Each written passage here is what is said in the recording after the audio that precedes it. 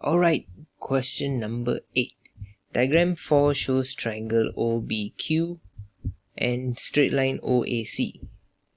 Point P lies on straight line OQ, okay, and they give you this OC equals to 3OA. So this one actually you can form a ratio, right? So OC over OA equals to 3 over 1. So that means OC is 3. So OC is here, right? The whole thing here is 3. And then OA is, this part here, is 1. So if here is 1 and the entire thing is 3, so here is 2 lah. Okay. So I just write it like this lah, so that is much easier. So here is going to be 1, here is going to be 2. Okay. Next, it is given that OA, they give it a vector. So OA, so this one here, OA is A. So if here is A, here will be 2A lah. Okay. Because just now the ratio is 1 ma. So if here A, here will be 2A. Next, OB is B. So OB is here.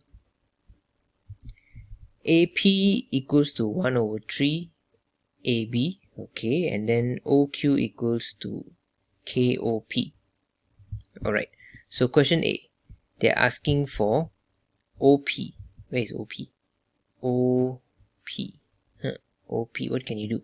So actually what you can do is we can use one of the equations here.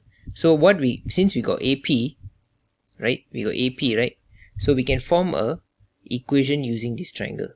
Because we know this vector, we are looking for this, and we can form another one here. Okay, so we can use that triangle. So what can we form? Since we are looking for OP, so we can say OP is equals to OA plus AP. Okay, so OA we already know the vector. Vector is A, plus AP is what? 1 over 3 AB. So what is AB?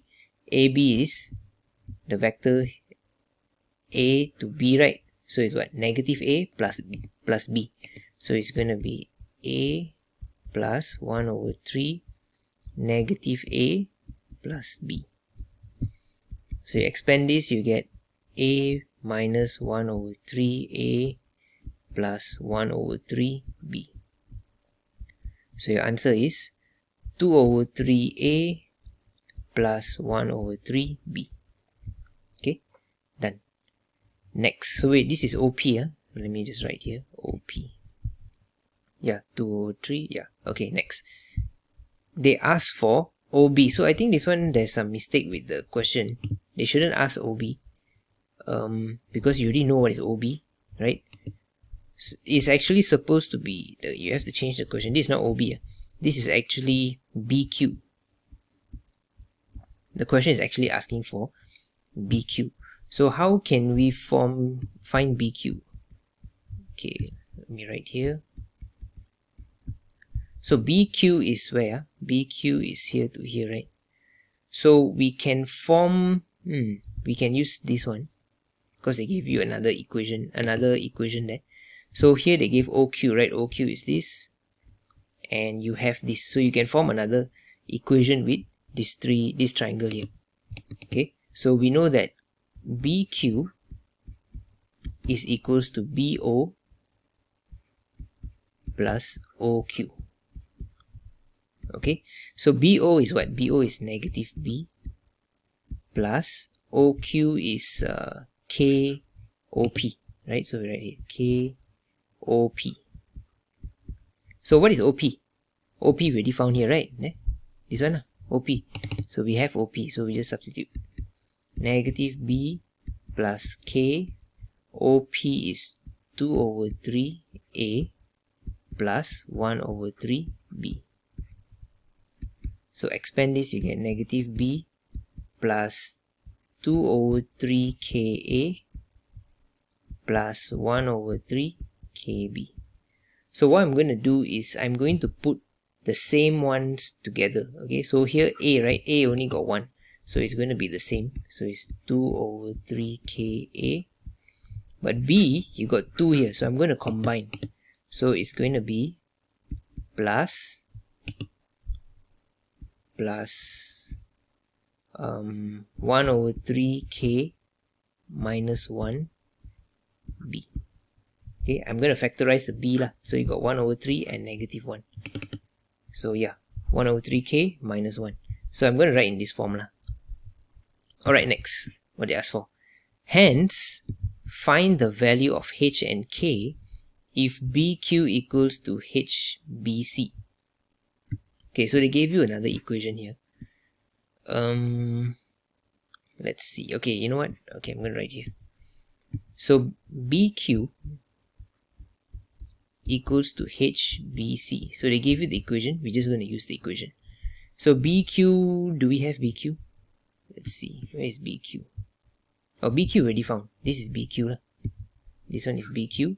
So it's going to be 2 over 3 ka plus 1 over 3 k minus 1 b equals to h bc. Where is bc?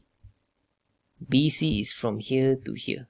So that means we can form a triangle with this. Okay, so BC is equals to negative B plus 3A.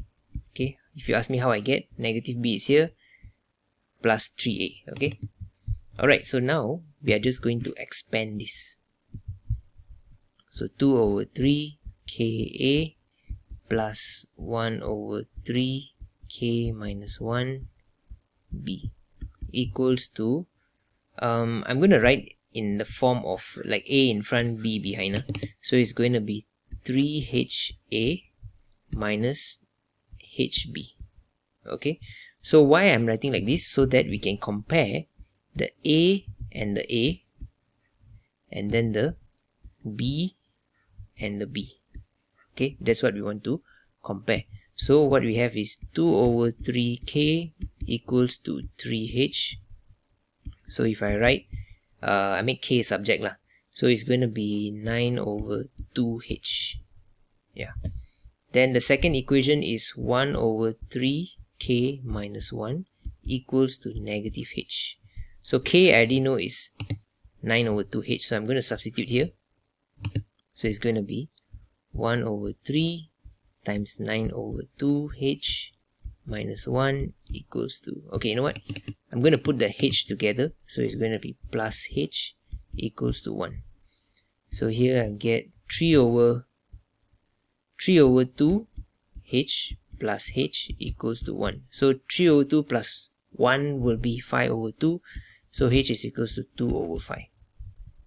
So substitute back into this H here. 9 over 2 times 2 over 5. So I get 9 over 5. So I got my answers. H and K. H is 2 over 5.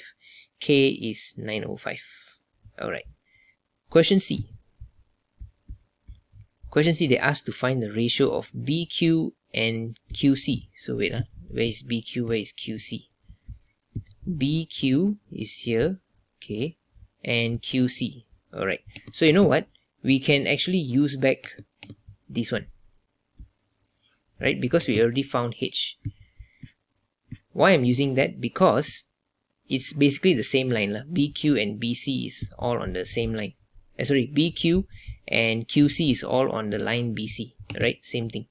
So if we write back the equation, we know that BQ equals to H is what? H is 2 over 5. So 2 over 5 BC. Okay, so if we write in the form of ratio, it's going to be 2 over 5. So what do you know from here? BQ represents 2 and BC represents 5. So if we go back to the diagram, here BQ represents 2 and then BC, which is the whole thing here, represents 5. So if you're looking for the ratio of BQ to QC, what is QC? QC is 3, because the whole thing is 5 ma. So BQ is 2, QC is 3. So that's the answer. Okay, that's what they're asking here.